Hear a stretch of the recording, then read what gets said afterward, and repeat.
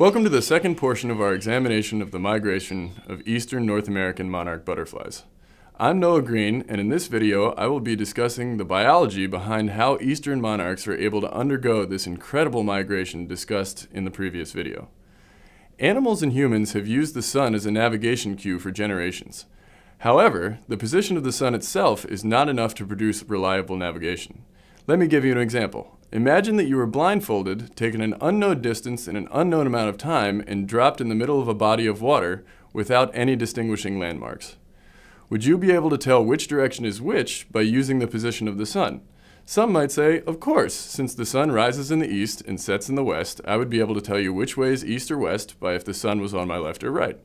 But remember, you do not know what time of day it is, so even if the sun is on the horizon, you would not know if it is rising or setting. Therefore, time of day becomes extremely important in the directional navigation of these animals.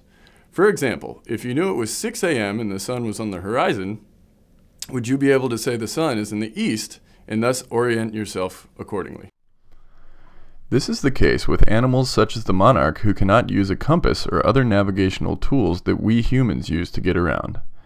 Therefore, they must use the position of the sun as well as the time of day to navigate in the correct direction.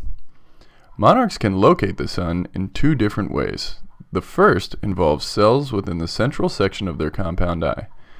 These cells can directly detect the position of the sun. However, if the position of the sun is obscured by clouds or ground cover, monarchs can instead use a patch of cells on the dorsal portion of their eye.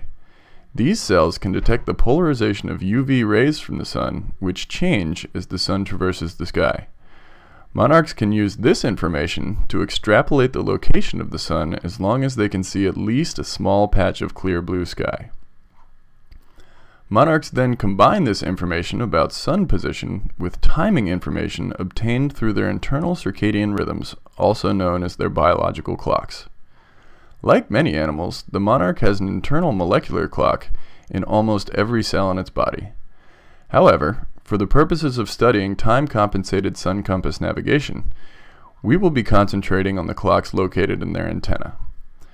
The antennae contain clock cells that impart time of day information to the central complex in their brain.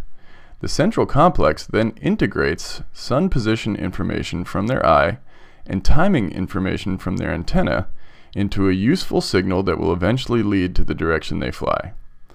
Now imagine a butterfly beginning a migration. It gathers information about the position of the sun using one or both of the two areas of its eye. It also has information about the time of day from its antennal clocks. The central complex integrates that information to give the butterfly a directional heading.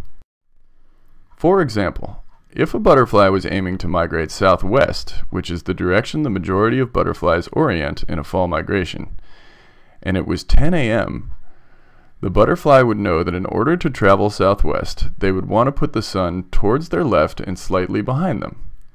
Now I'd like you to take a minute and think about where the butterfly would want to position the sun if it was to continue on its southwesterly course at 4 p.m.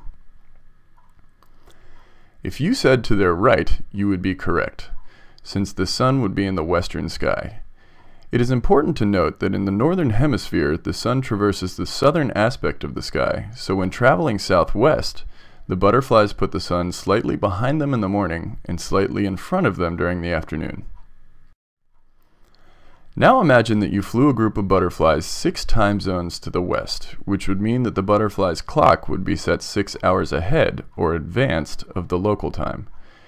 Therefore, if it was 10 a.m. local time, the butterflies would think that it would be 4 p.m. their time, which would mean they would want to put the sun on their right to travel southwest.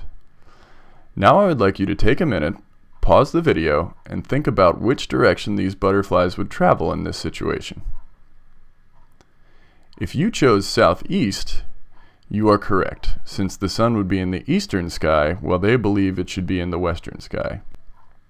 Therefore, by putting the sun on their right, the butterflies misnavigate and travel southeast instead of southwest. Let's think about it another way. If you think about the direction of travel as an arrow on a compass face and the butterfly's internal time matches up with the local time, they would be able to travel in any direction on that compass face they wanted. However, For each hour the butterfly time is shifted from the local time, they would misnavigate by 15 degrees on that compass face, because 360 degrees on a compass divided by 24 hours in a day equals 15 degrees per hour.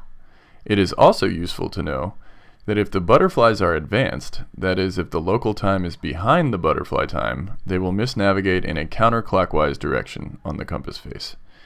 If they are delayed, if the local time is ahead of the butterfly time, they will misnavigate in a clockwise direction on the compass face.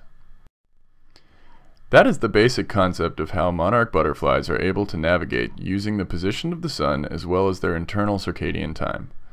I hope you have enjoyed these videos, and I encourage you to solidify your knowledge of these concepts by taking advantage of the practice problems and interactive diagram following these videos. Thank you very much for your time and attention.